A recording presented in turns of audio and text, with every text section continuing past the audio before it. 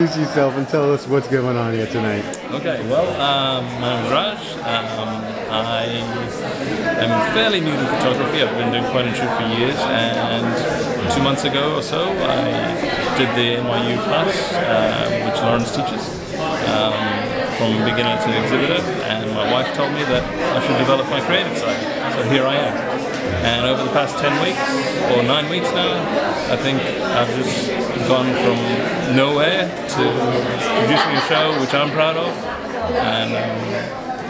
And you know, I think everybody has produced some amazing work here, and I'm just blown away by it. So a lot of the credit has to go to the man behind the camera.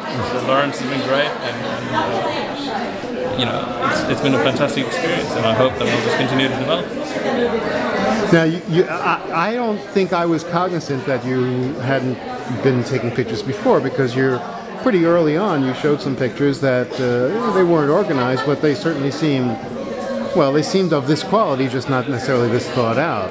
Yeah, I've been shooting, I've been using a DSLR, but I've been just putting it in order and just using it like a point and shoot. So you can say that I've been taking pictures, but I've only started to control what I'm doing with the camera in the last 3 months or so. So that's probably when I was born as a genuine photographer, so to speak.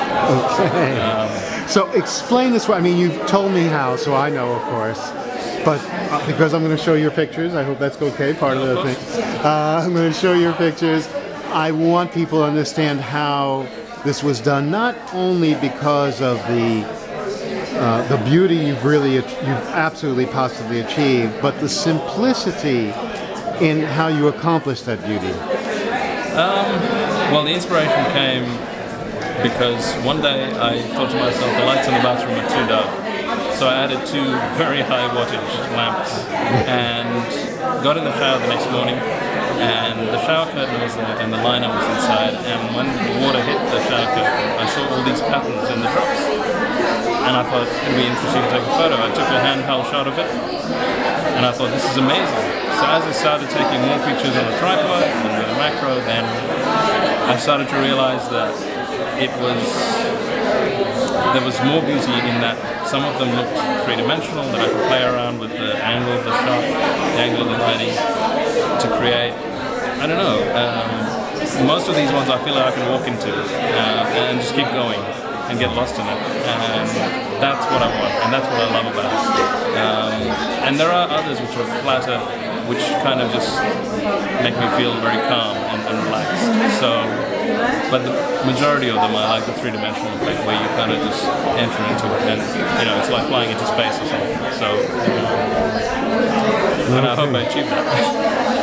I feel you have. I mean, I think we talked about this, that I'd seen an article, and maybe I think I even forwarded one of the first emails about somebody using an iPhone with a droplet of water over the lens to turn it into a macro camera, sort of giving a similar sort of overall feel because of what he was using.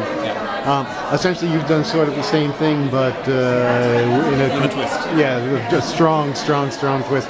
I love what you've done here, and I especially love the simplicity again. Thank you. Because a point I think I was trying to make early on is that we do not need to suffer for our art.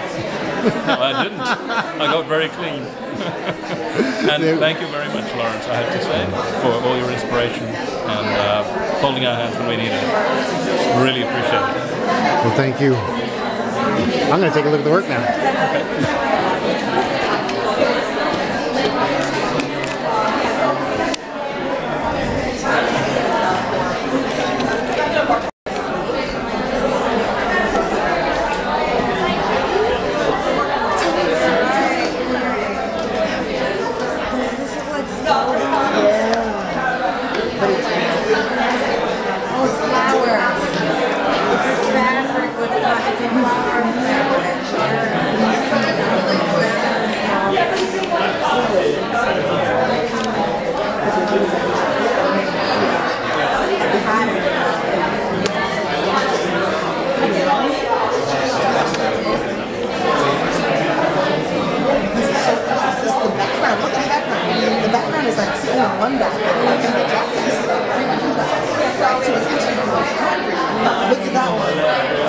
So you can see the full picture.